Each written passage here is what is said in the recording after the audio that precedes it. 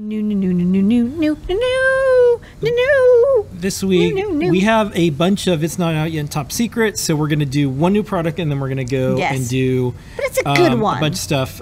So the star of the show this week, besides you, Lady 8, our community, our customers, everybody who runs Adafruit, our employees, our staff, our friends, our partners, is this very high power infrared LED emitter. We were seeing a lot of people trying to build their own TV Gone type projects or IR controllers. And one thing that is I've learned about infrared transmitters is you really want to like drive them really strong to get good range. Like you want to hit the IR receiver even if it's not pointed exactly directly at it, 10 meters away, 15 meters away.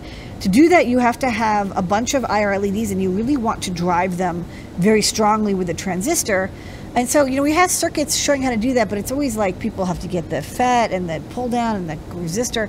So I thought, let's make a little STEMMA board. You connect your JST PH cable on one end, I'll show that. Give it power, ground, and a signal, and then it'll just blast that to 2 infrared LEDs. I picked nice and bright ones. We chatted about that on the Great Search a couple weeks ago. I think these are 90 lumens, or I don't remember. They're as bright as the 5mm LEDs that we sell.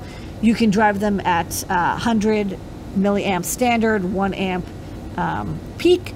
On this board, if you give it 3 volts, you're going to get 100 milliamps per LED. If you drive it at 5 volts, you get 200, and I think that's really good because that way if people leave the LED on, you won't damage it and overheat it. But it's really simple to use. So I thought I just showed on the overhead real fast. And what's nice is that this overhead it doesn't have, I mean, it has some IR cut filter, but not a huge one. So the board comes like this. There is a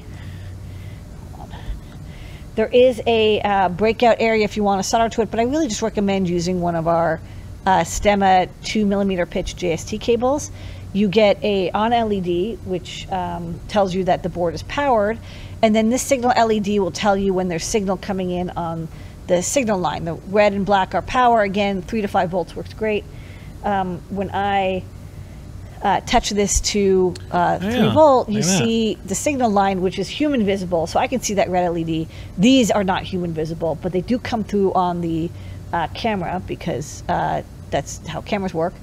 And they're really nice and bright. You get 2, 1 edge and 1 upright.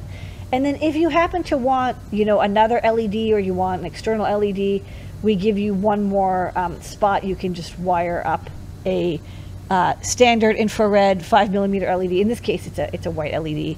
But then you get one more blaster, and then you can always disable the on LED or the signal LED if you want it to be stealth mode. But just a little easy, inexpensive board with mounting holes just to get people's IR blaster projects going very quickly and very easily. And that is new products this week. New.